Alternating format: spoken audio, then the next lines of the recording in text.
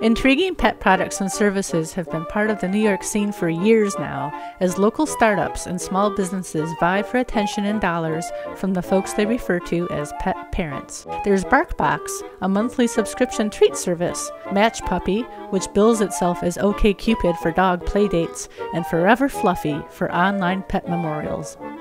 I keep thinking our local entrepreneurs are going to run out of ideas, but no, the products and services aimed at furry New Yorkers just keep coming.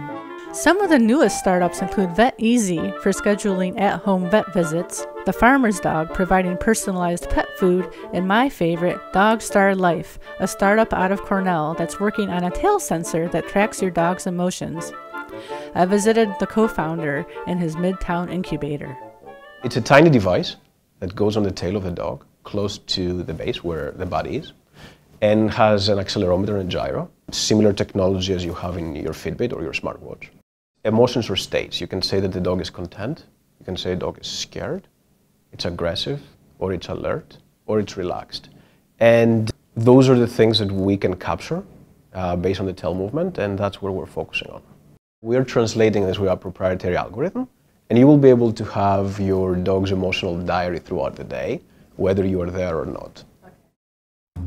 I decided to try a few of these new products and services on my dog, Minnie. PetPlate is a meal service for dogs featuring home-cooked, human-grade food. Twice a week, a courier comes to deliver a fresh supply to your home. Founder Ronaldo Webb does some of the deliveries himself. PetPlate started back in October when I started cooking for my dog Winston, and we started reaching out to people who were excited and looking for an alternative to commercial dog food. It works a little bit like Blue Apron or Seamless, and everything is cooked fresh 3 days out of the week and then delivered directly to your door.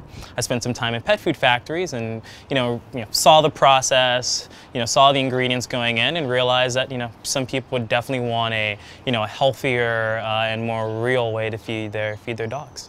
Minnie chose the lamb and rice option. Another startup New Yorkers might find handy is Dog Parker. For 20 cents a minute, you can park your dog in a locked house.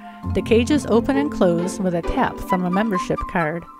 There's a 3-hour limit, and you're not allowed to park yourself in the cage. The houses are monitored with video cameras so the Dog Parker staff can watch from afar. Founder Chelsea Brownridge said there will be houses and stores all over Brooklyn and Manhattan later this year.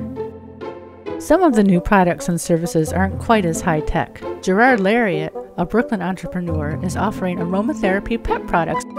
His latest product is a breath freshener for dogs and cats that's also supposed to clean their teeth and gums.